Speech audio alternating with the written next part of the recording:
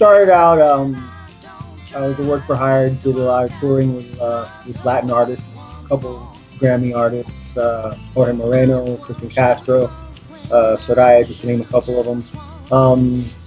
Did a lot of session work when I was down here through the Latin artists that I worked with, and I've been pretty much in the scene down here, just doing session work and playing with different artists. And one day we met. Yeah, and I was a professional dancer. I had danced in a few different productions and in videos like Victoria Stefan. And I was also aspiring vocalist and choreographer and songwriter. And I was also teaching at the time when Tony and I decided to do something together. Our first female indie CD, LP37, which we did for Manhattan, was actually very successful. We had the first track on that, called The Mountain, was used for promos for Desperate Housewives on ABC, and and on that same CD, Glamour Hour was used for Swingtown at the time on CBS. Basically, well, fortunately, all the tracks were used at some point in placement. So we were very happy because of everything that we wrote got used. It was instinctual and very natural for us, because both Tony and I grew up with incredibly eclectic taste, and it seems like a must for the indie genre, because the indie genre encompasses so many different styles.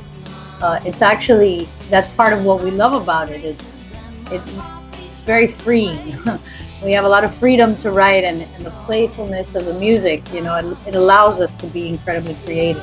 The indie window, I guess, is the best way. It's such a big window. I mean, there's so much variety that you could choose from when it comes to writing. It's not, you're not subjected to a small little style. It's not just rock, or it's not just coffee house, or it's not just acoustic. It's a combination of all of it, and the writing has been really easy because of it.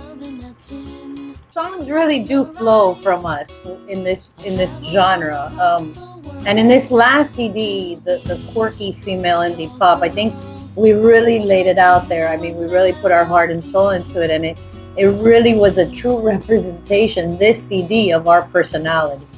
And our approach really was simply to have fun while we were creating it. We kind of knew that it had to show within the songs. If there's not some sense of fun, then it seems like it's not really even part of the right genre.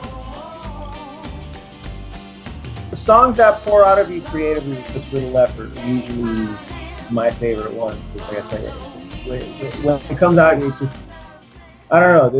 It's hard to explain why it is. It's one of those things. It is what it is. But like I said, Mireya has her favorites. I have my favorites. My two in particular were the tracks called If and Feel Alright. Again, those are songs that I was doodling with the guitar in my hand, and 10 minutes later one song was done, and 15 minutes later the other one was done. And I didn't even realize at the time when I was doodling these chords that I just happened to, songs that just came out, pretty much. I don't know how to explain them any other way. Mine are pretty definite, actually. My two favorites are Dance All Night and Once More. I'm actually torn between both, and I think what I like the most about both of those songs is that there's sort of a nostalgic kind of retro feel to those songs. I listen to them and I feel like you can almost hear them playing in a boardwalk, on a boardwalk in some small, like, seaside town somewhere. And those seem to be my favorites. I said that. They're all our favorites. Why does it feel as if I can barely move my feet? Can't find the groove. My heart just skips a beat when you're by my side. It's love.